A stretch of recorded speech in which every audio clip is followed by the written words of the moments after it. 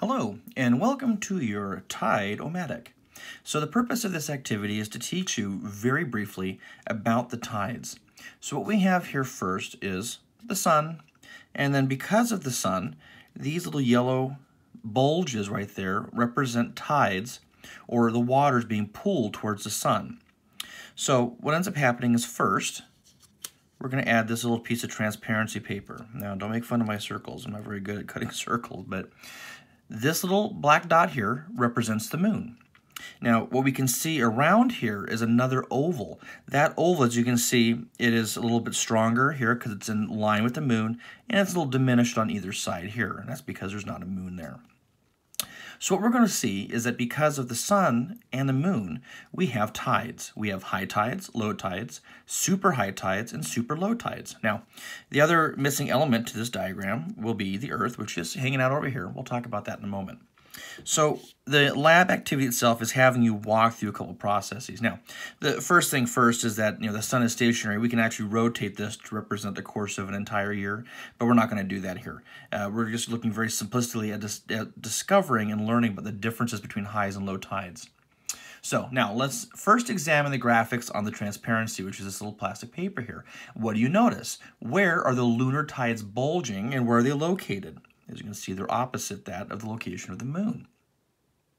When you revolve the moon around the Earth, so let's add our little Earth. What I did here is I added a red meridian showing approximately Los Angeles area.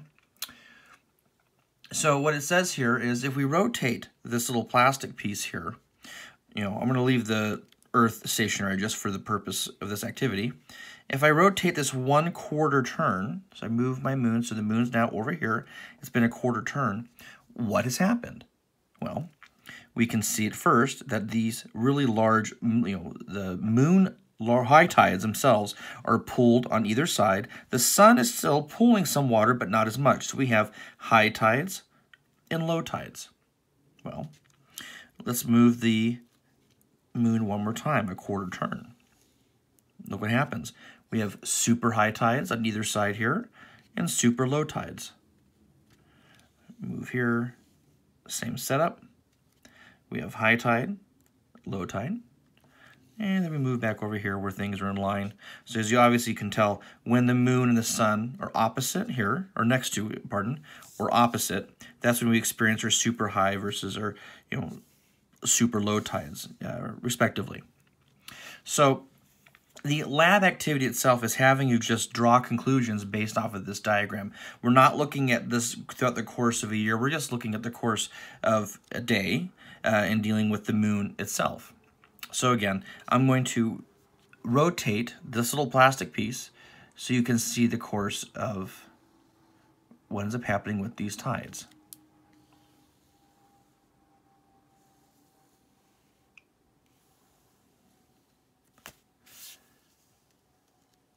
All right, so now what we've done is we've just rotated the moon around the sun, gone one revolution all the way around. Now, by using deductive reasoning and looking at how these little bulges are operating in relationship with either, you by moving the plastic piece, or what about by moving the Earth itself? When you think about the revolution and rotation of Earth in relationship to sun, I think between what I've just done as a drawing, that should be enough for you to be able to answer the questions in your lab. That being said, good luck, and we'll talk soon.